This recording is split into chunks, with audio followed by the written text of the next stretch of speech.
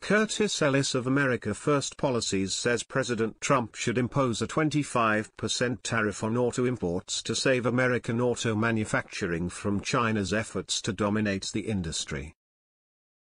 In an exclusive interview with SiriusXM Patriot's Breitbart News Tonight, Ellis told Breitbart News senior editors-at-large Rebecca Mansour and Joel Pollack that the Trump administration should seriously consider imposing an across-the-board tariff on auto imports to deter U.S. automakers from outsourcing their cutting-edge manufacturing jobs to China. Ellis said, "Let's look at this. Right now, there's a 25% tariff on pickup trucks.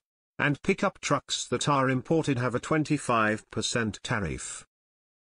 What has happened as a result of that market distorting, totalitarian government interfering 25% tariff on pickup trucks? Well, pickup trucks are the greatest profit source for the American automobile industry. A lot of people have jobs making pickup trucks. Toyota, a foreign pickup truck manufacturer, is locating in America to make pickup trucks. And no American consumer seems to be suffering from the inability to buy pickup trucks. So you could make the case that model could be repeated in many other, across the board, in any other product category, whether you're talking vacuum cleaners, or other categories of automobiles." Emphasis added. "The goal has got to be raising the wages of Americans, not the cheapest t-shirt, but the best quality of life. That should be the North Star, the guiding principle for our economic policy." Emphasis added. "Just look at the pickup truck tariff. It did not destroy the American auto industry. In fact, it saved it.